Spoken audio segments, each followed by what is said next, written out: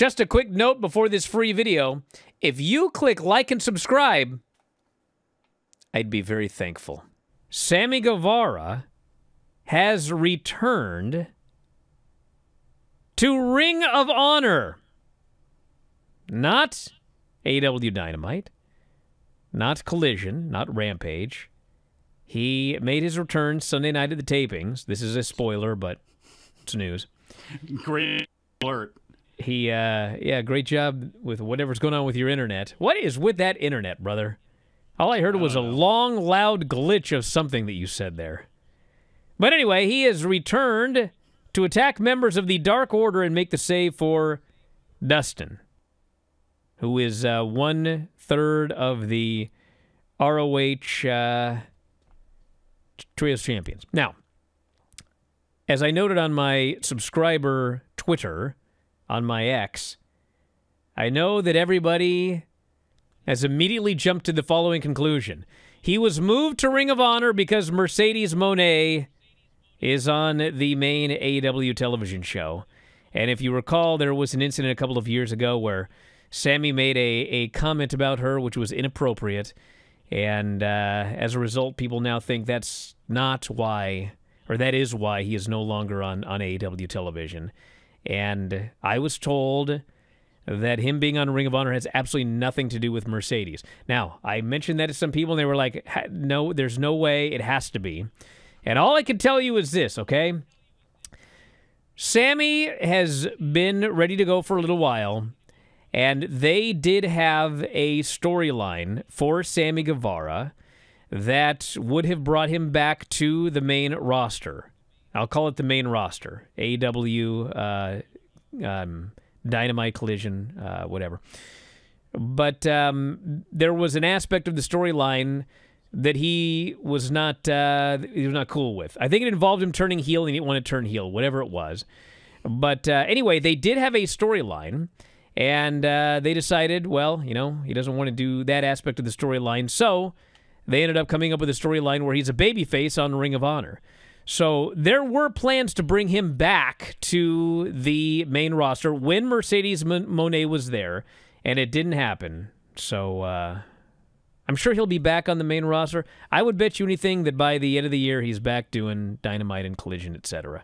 If you want to think that has to do with Mercedes, that's fine. But I was told it does not.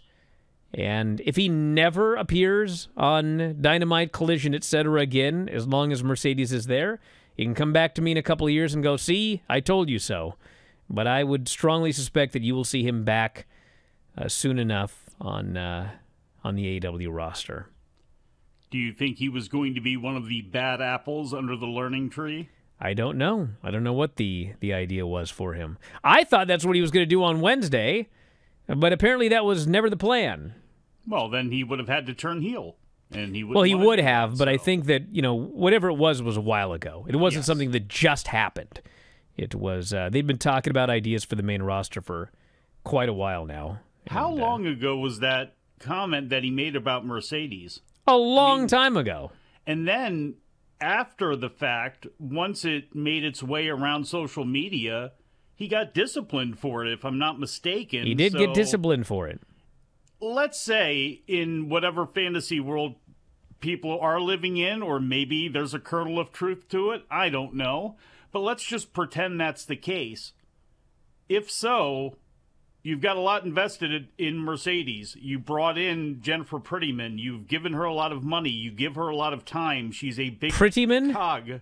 Jennifer Prettyman. Pepperman, I'm sorry, yes. Was brought in. So all of these things, obviously, she's your priority. So in that world where if that's true, that Mercedes was flexing influence, then release Sammy Guevara and Ty, or at least offer that to them. So that's not happening. Obviously, that's not the case. I was surprised that got brought back up, as that could possibly be an issue. And it's crazy that things can't change, things don't change, or things get blown out of proportion. And I'm interested one day, and this is just because Cody Rhodes brought it up a week or so ago when he was asked about AEW, and there's things that people don't know, and you could write multiple books on it and all that sort of stuff.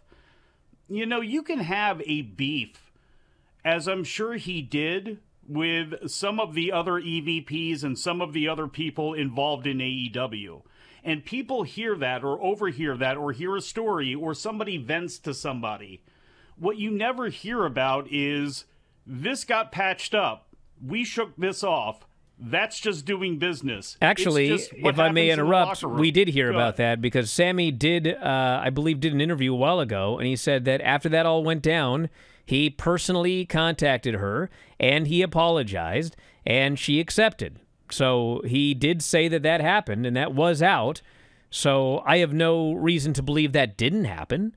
So I think that everything is water under the bridge. You notice how that doesn't get pulled back up, whereas the original thing did, because people just have to do that, and they have to point that out without, you know, any balance to it whatsoever. So I think it's just a silly thing that got blown out of proportion here, and I'm sure.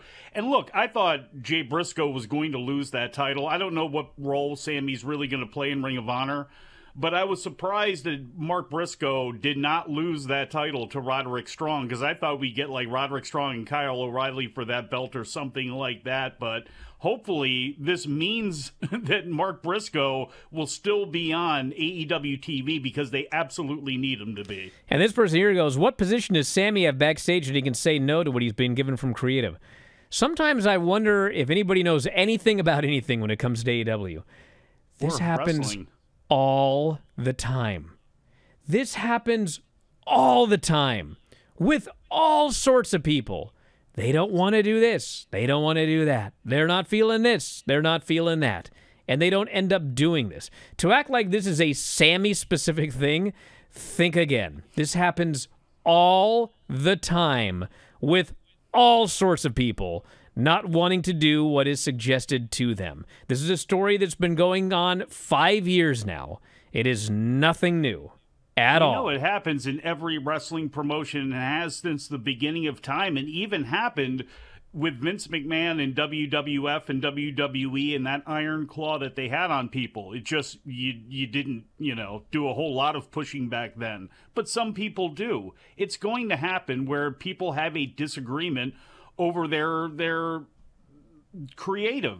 And the thing with AEW is they give more rope than anybody else, more than any other major company, I guess, since WCW, where guys can actually, you know, make those calls and say, I don't want to do this, or I don't feel it's good. And as long as it's a positive thing, that's a good thing. It can be a good thing. Hey, if you love this clip, have I got a deal for you? WrestlingObserver.com. Do you have a commute? Do you work out at the gym? Do you like listening to audio on your headphones or your earbuds or whatever the kids use today? Well, WrestlingObserver.com will give you all the audio you'll ever need in your life. Over 15,000 audio shows. Every audio show that we have ever done, dating back to 2005, is available for subscribers at WrestlingObserver.com.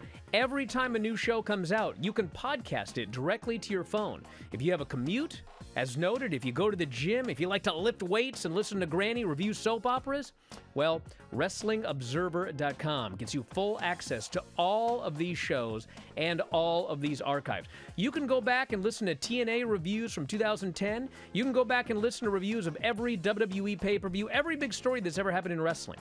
You can get access to that at WrestlingObserver.com. Plus, full access to the Wrestling Observer newsletter every week. 40,000 words of news and information in pro wrestling. Why get all your scoops off Reddit, which aren't even accurate most of the time? Go right to the source, the Wrestling Observer newsletter. You also get Observer archives dating back to 1990. So check it out today. Thousands of issues of the Wrestling Observer newsletter. Tens of thousands of hours of audio. All for $12.99 per month, or as low as $9.99 if you sign up for a year. You'll never run out of audio if you subscribe to WrestlingObserver.com. So head up there, check it out today, and I'll talk to you again after a while.